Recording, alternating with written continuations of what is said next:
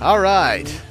After a stupidly long amount of time wasting away, collecting ores and shit, I finally have Iron Katana Gospel.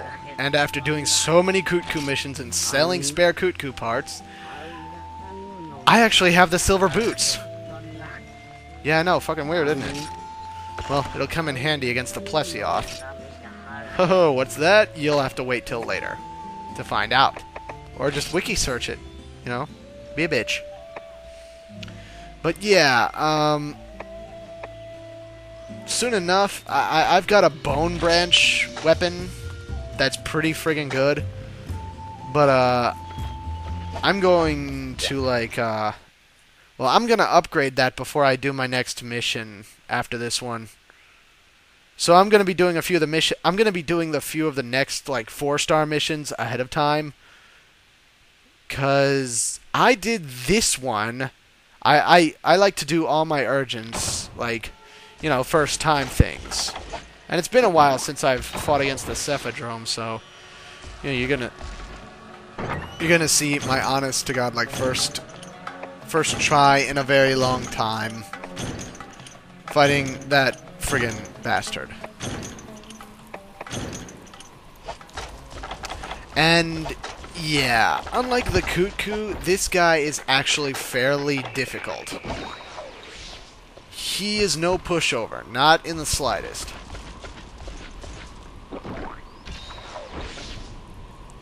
Oh yeah, showing off Psycho Serum. It's basically like a 5-second paintball from anywhere on the map. It's pretty useless at this point because when you first start a mission, like when you first complete a mission. Oh yeah, I have to do that. Yeah. When you first complete a mission on Monster Hunter, like any of your urgent quests, whatever monster you're hunting gets like a special intro. Also, going to the edge of the screen, it's basically, you know, it's your standard video game desert. It sends you back to wherever the hell you came from. Unfortunately. Regardless, we are about to head out and meet up with the Cephadrome.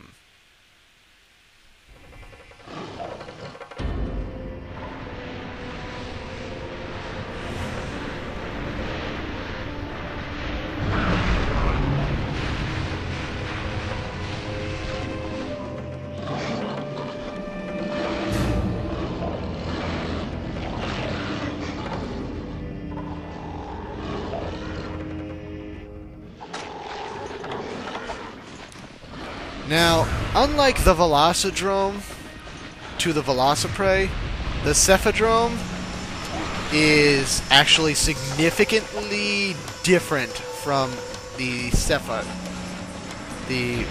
whatever these guys, something, Cephalos. Yeah, Cephalos. The Cephadrome is friggin' way bigger. It's darker in color.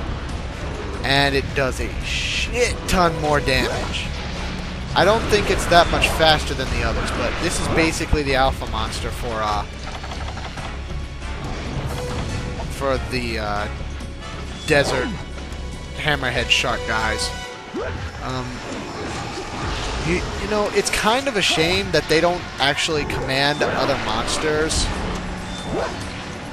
You know, like order them to attack you or get into formation to try and pull some special attack or something like that. I think that would have been a cool addition to this game, but at the same time, you know, Capcom's already a dick enough. I don't think I've said that enough.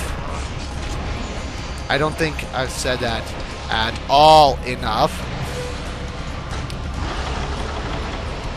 You know, Capcom, they make such great games, but they're such dicks about it. You know, like freeware game creators, so the best of game creators. You know, you gotta say something nice once in a while. You don't have to be in a bag of dicks saying, yeah, you're a dick, you're a dick, you're a dick, he's a dick, she's a dick, it's a dick, we're all dicks. Anyway.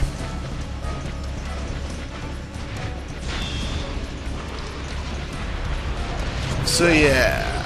As you might guess, the Cephalos kind of get in the way when you're trying to attack the Cephadrome. But when you have a weapon with this much sharpness against the Cephadrome, it makes life significantly easier. Especially if you're like willing to get in close. Like get into close quarters combat with this guy, and like once you like basically when I say close quarters combat, I mean like go in between his legs. That's usually the strategy for any wyvern, is just to go in between their legs. There's a few exceptions in this game, but you know, for now, that pretty much works because their weak point is their underbelly, their tail, the thighs. Kut-Ku's kind of different. Kut-Ku is all the outreaching parts of its being. You know, tail, claws, and beak. I've kind of messed that up before, but, you know, who cares? It's Kut-Ku. This guy, no, you can't really be that careless. Because he's actually, you know, like I said before, he's a bit of a challenge. So anyway, let's do a little weapon update today. Again, I believe I mentioned last episode. Well, I don't know if I showed off my weapons before, but the current weapon I have.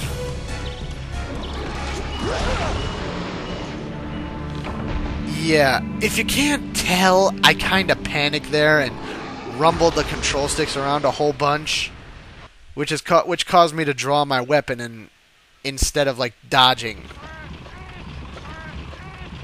Another reason why I think this game's controls suck. Regardless, I was just showing off that's what happens when you get knocked out. Like I said, this guy's no joke. So I skipped past a bunch of bullshit and took you back to here. Area 2, because the Cephadrome only goes through 3 areas. Areas 7, 2, and Area 3, which is its resting area, or nest, as you might call it. Basically, yeah, back to the weapon update. I have on me the Iron Katana Gospel. Only has one more upgrade, and that is the Eager Cleaver, which is my favorite weapon in the game. And also the weapon that inspired my last, you know, my previous username, Bladed Lightning, because that's what I thought this game was.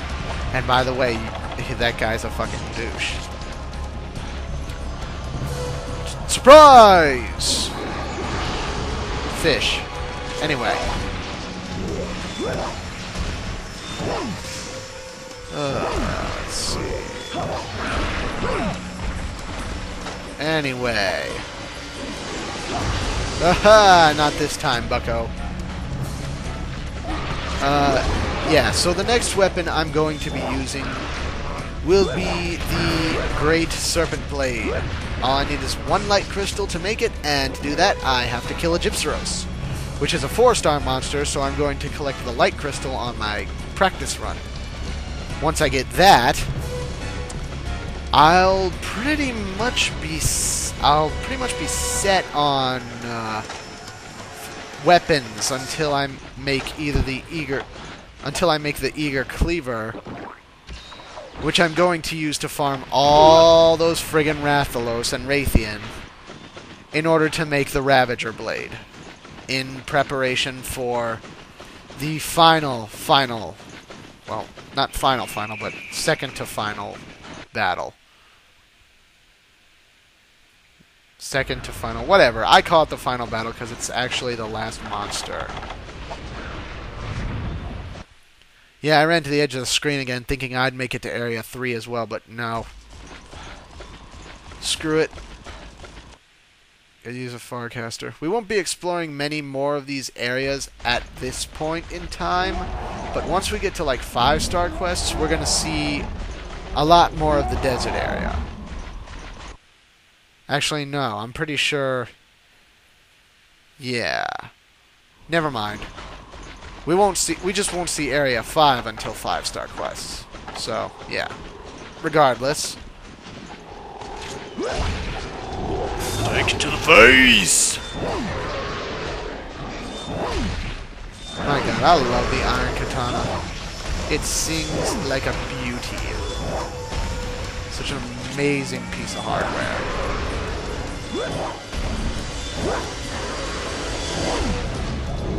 I mean, just look at how much it trips this guy up. You know, despite the fact that I got stun killed. Oh, that's it for the Cephadrome. Good night. Always end in a roundabout slash, apparently. Actually, I think I decapitated Cuckoo. Whatever, it's insignificant. That's exactly why I'm talking about it. Anyway. These guys. These are like a tougher version of Aptonoth, and... yeah, if you want raw meat, you go to these guys, but, you know, like, if you're desperate for raw meat, like, you have a spit, but you don't have meat, and you don't have steaks, but I don't feel like dealing with those guys. They're friggin' annoying. Anyway, yeah, I'm going to be upgrading to the Great Serpent Blade before my next mission. And then, I will use that for all the 4-star quests until I make the and the first few 5-star quests. Well, it depends on when I get my last Vespoid wing and make the Vespoid helm. Because that will unlock the Kaizu mission. And I don't know if I'm going to show that off now or wait till later, but it's your call, folks. If you want to see it, if you want to see the Kaizu when I unlock it, you know, let me know. But, you know, otherwise I'm just going to go ahead and get Thunder Sacs and Pale Extract from that. From it, so I can make those great-ass swords.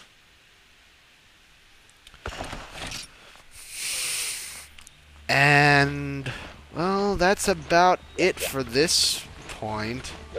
Yeah, that's about all I really need to talk about at this point. We have nothing but hunting quests. Now, take your pick of all these quests. Slay 20 Velociprey, 2 Velocidrome, 30 Vespoid. Already did that, you don't need to see it again. Or the Gypsaros. Gypsaros. Gypsaraka Raka Raka. Rock the Rock. Funk Soul Brother, check it out now. Anyway. Yeah, just pick which one you guys want me to do next. And, you know, I'll do it. I'm pretty sure the Gypsaros is gonna be number 1, and if not enough people vote, you know, that's exactly what I'm gonna be doing. Cause I need that for... I need Gypsaros materials for weapons anyway, so... That's about it. I will see you... This concludes this episode of Let's Play Monster Hunter. Oh, wait. Oh, yeah. Hold on.